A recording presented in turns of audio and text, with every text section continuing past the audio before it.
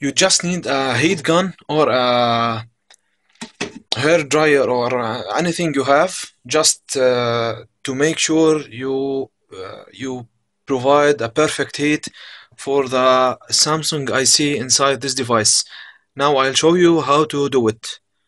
And now I'll show you the steps how to get this thing done and boot it again. Okay,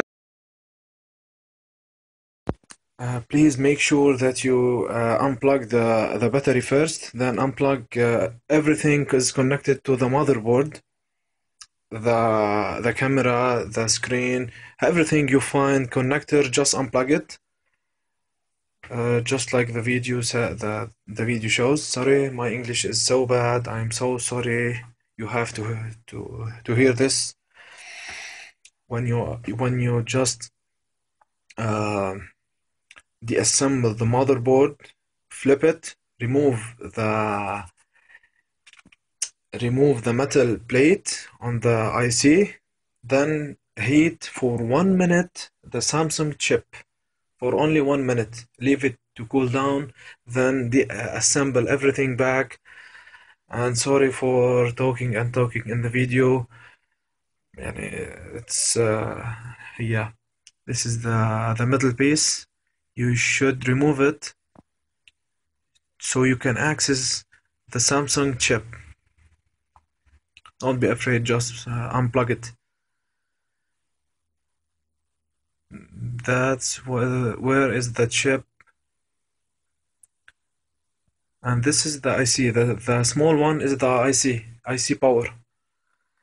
Good luck everyone fixing your own phone.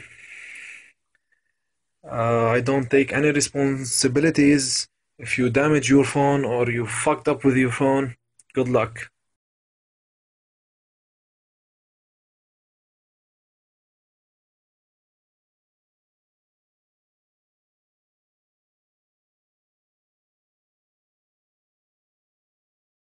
When I used to heat it, the Samsung labeling has just gone. This you just heat this and everything will work fine. I promise. I did this and it worked. Thanks for the guy who told me this, and it's done. Just assemble it back and you are done. Welcome.